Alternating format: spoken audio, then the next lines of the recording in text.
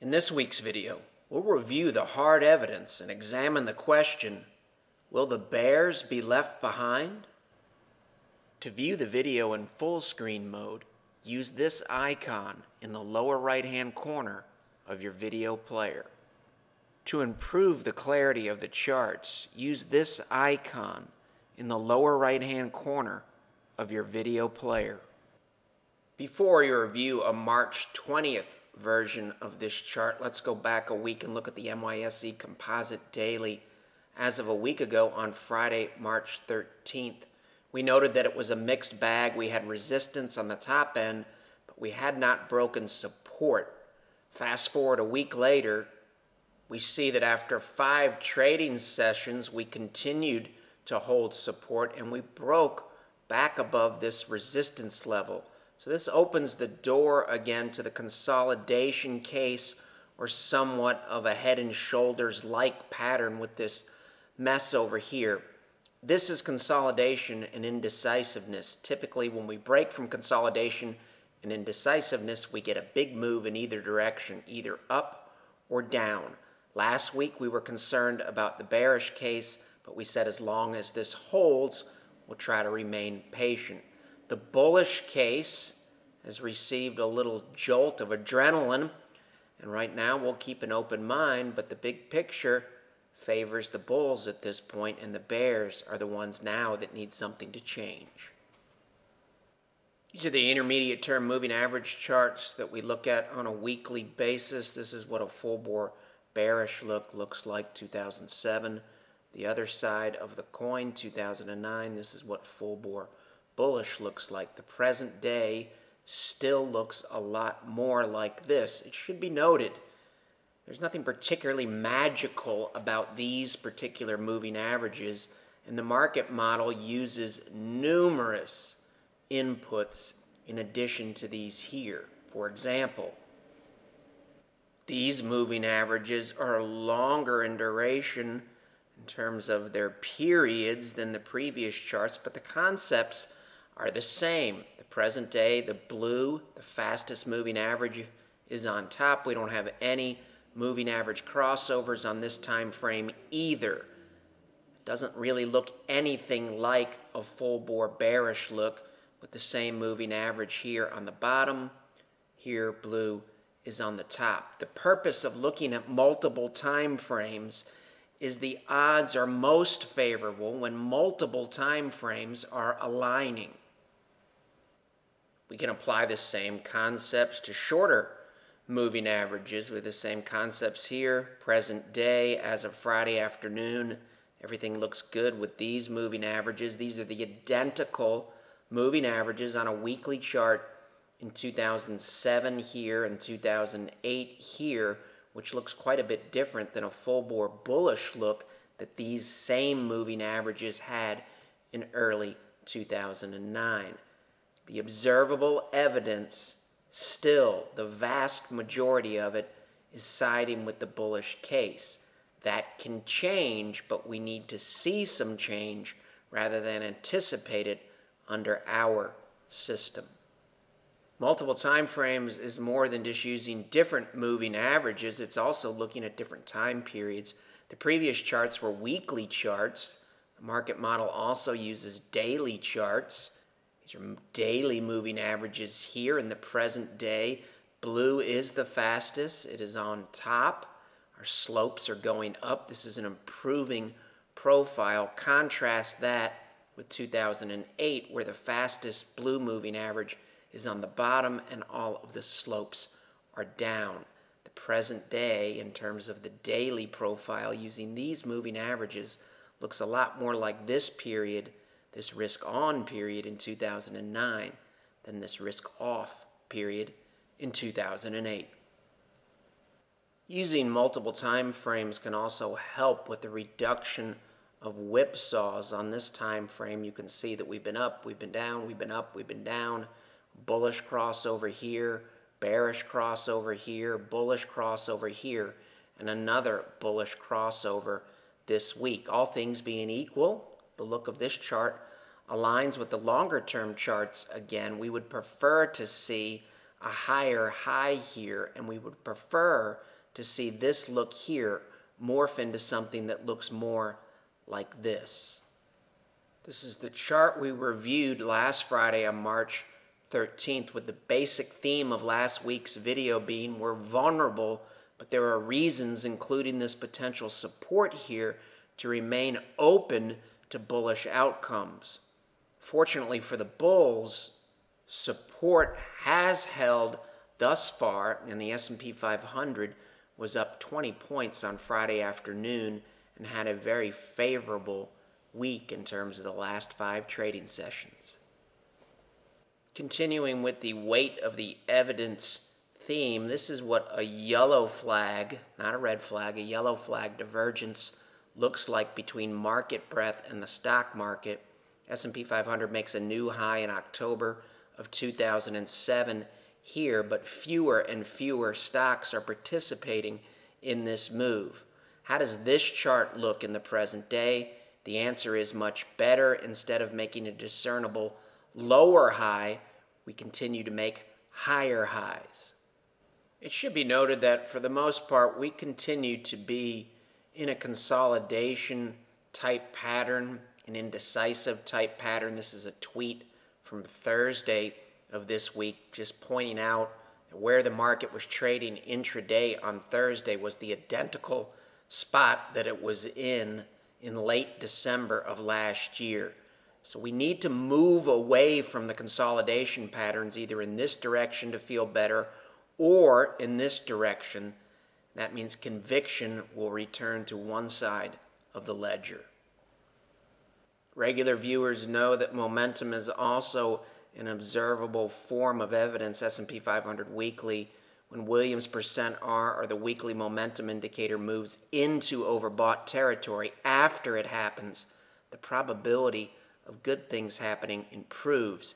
You can see we recaptured overbought territory this week. As long as we stay up here, that is favorable instead of unfavorable. Using the same concepts, weekly NASDAQ recaptured, NYSE recaptured as of the close on Friday, March 20th. Just as we noted in last week's video that there's no law that says weak momentum that was present on March 13th can't improve. Another point to make here, there's no law that says the market perpetually has to stay in this trading range. Here's the look of the NYSE Composite Daily with high-low close as of a week ago on March 13th. And here's the identical chart a week later. One thing we know for sure, this range absolutely, positively will be broken. It will either be broken to the upside or to the downside. And most likely when that happens, we will see a relatively big move because we've been consolidating sideways now for months. The NYSE Composite was trading at the identical level it is today back on Independence Day in 2014. This is long-term consolidation. We don't need to anticipate which way we'll break. We just need to pay attention with an open mind. If we break to the upside, we have to make very few changes to our allocations. If we break to the downside, as we mentioned last week, we will start to scale back our exposure to equities. We also have our very long-term, multiple-year consolidation pattern, and we are holding the breakout, telling us to keep an open mind about the potential for upside as long as these levels hold. In our video from 2 weeks ago, we pointed out these typical retracement levels here. It's normal for an uptrend that moves from here to retrace to this level, or this level, and then resume the uptrend. We came down right into the fibs and thus far have held at a logical level. Taking a peek into our ETF scoring model that's used by the market model, this is Germany, the EWG ETF. relative to the S&P 500. You can see we have a full-bore bearish look in here. The probability of bad things happening for Germany relative to the S&P 500 is higher here than it was here. We've now reverted back to a full-bore bullish look. It doesn't necessarily tell us anything about the future other than speaking to probabilities. It's telling us now that the probability of EWG outperforming SPY is higher today than it was here. We'll keep an open mind going forward and pay attention to the observable evidence. One of the logical inputs into the weight of the evidence equation is relative performance of sectors. Last week on the 13th of March, when the S&P 500 had just finished a week where it was down 17 points, in last week's video we said, things like home builders, economically sensitive home builders, don't look that bad. Fast forward a week later, after showing this chart on the 13th, home builders gained 2.79% in the previous 5 trading sessions. This is the chart we showed on March 13th. Said it didn't look that bad. XLV in isolation. Healthcare. In the subsequent 5 trading sessions after showing this chart, XLV tacked on 4.56%. This was the try to be patient with our stock holdings chart of small caps that we showed a week ago on the 13th. IJR tacked on 2.73% in the last 5 trading sessions. The March 13th chart of XRT relative to SPY said try to be patient. XRT in isolation gained 2.52% this week. Similar story with S&P 500 growth stocks. IVW, March 13th, still look good on a relative basis. Last 5 trading sessions, IVW in isolation gained 3.31%. This is the March 13th version of IBB. After this favorable look in the last 5 trading sessions, IBB gained 6.15%. These are weekly charts as of the close on Friday, March 20th. Stocks versus bonds. Favorable but still very indecisive look. The NYSE basically sitting where we were in June of 2014 on the weekly look here. A lot of up and down, a lot of indecisiveness and no progress. Dow Jones, 6 months of consolidation, all things being equal. The longer we hold above the green box, the better. This chart also improved over the last 5 trading sessions. How do we track all of this and convert it into a usable and actionable format in a reasonable amount of time? The submodels, we answer binary questions, some of them manually done, some of them programmed in Excel, and we also enter in unbiased and hard data.